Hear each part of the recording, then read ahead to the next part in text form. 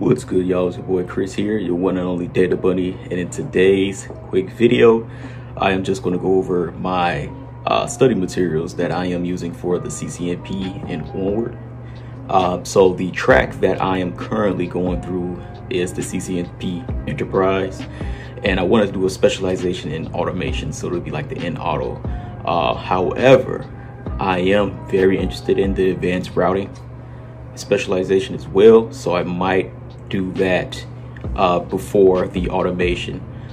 Reason why, my experience in different networking jobs, seeing that those advanced routing troubleshooting skills, and seeing the many engineers that will go deeper into routing, that always interested me, even way before I actually dived deeper into automation. So definitely going to be doing CCNP Enterprise and advanced routing, and then take that further into automation. Because think about it, what can you automate? You have no idea how to use the devices, right? How they function. So I do see that automation will work well, especially if you know how those devices functions, how the technology functions, and how to go about doing that. So I'm going to show you guys my books that I have. So I currently have about 4 automation books, and then I have the CCNP Enterprise Core with the book as well. And I actually bought the collection, so it's the actual collection where I have the CCNP Enterprise Core and the advanced routing in one.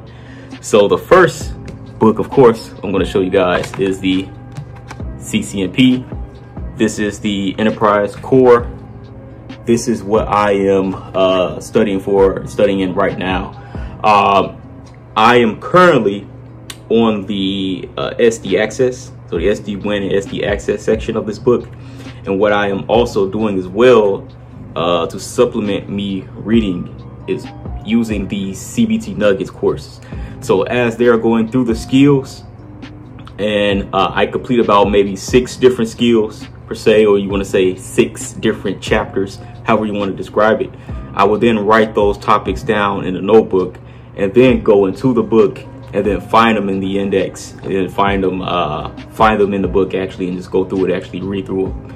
And then once I'm done with that, I will go back to the CBT Nuggets video course, watch the next 6 skills, then go back to the book and just do the same thing. So this is a beefy book, really beefy book, but there's a lot of content in it.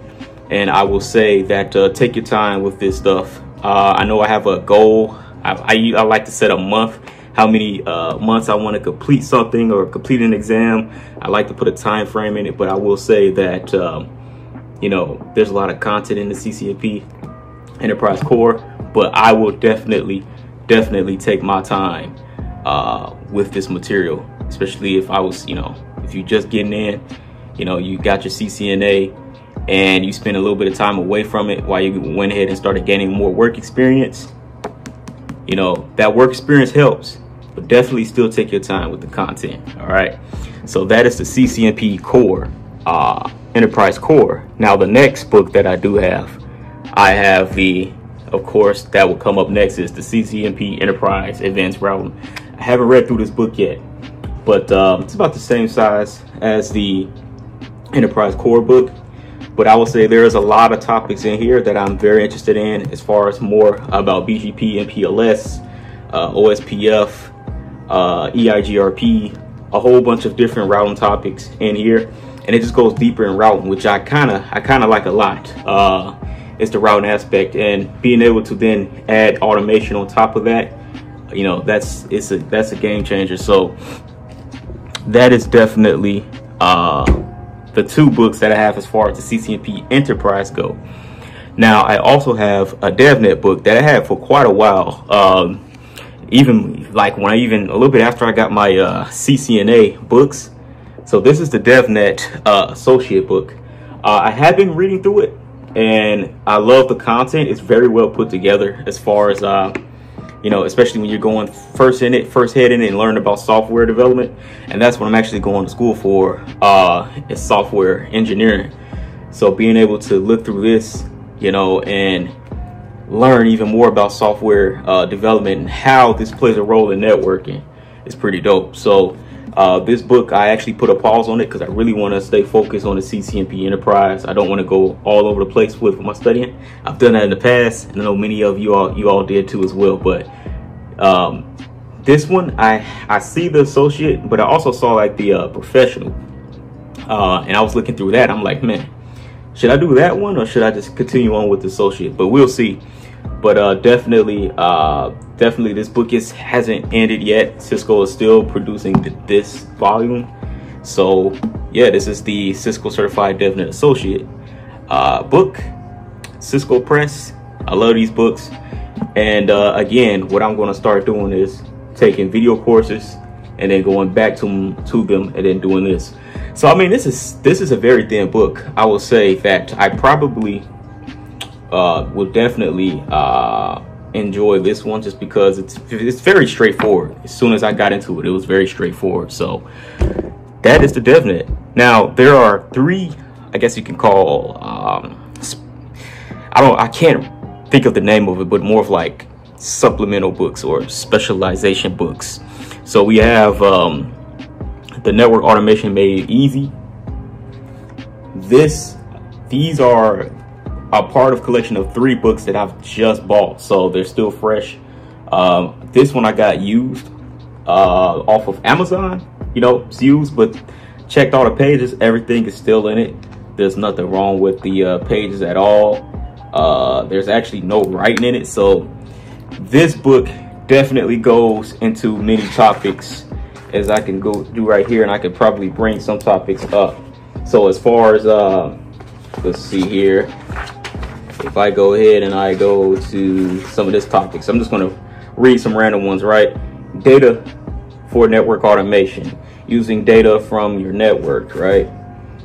Using Ansible for network automation, Ansible basics, and then it go like network DevOps. It go to a lot of different topics, but I'm actually pretty glad it goes into Ansible because I was playing around with Ansible and it's pretty dope. I really do like how Ansible works when I first tried it out. So yeah, if you're getting into Ansible, definitely take a look at this book. And if you're doing like Cisco, definitely take a look at this book. But it goes into a lot of Ansible topics, and it starts with the basics, which is what I really like. You know, always start with the basics first, and then go a little bit more advanced down the line. So that's the Network Automation Made Easy book. The next one I have here is the Automating and Orchestrating Networks with Net DevOps. This one I haven't taken a look at yet either. This is a fairly new book that I bought.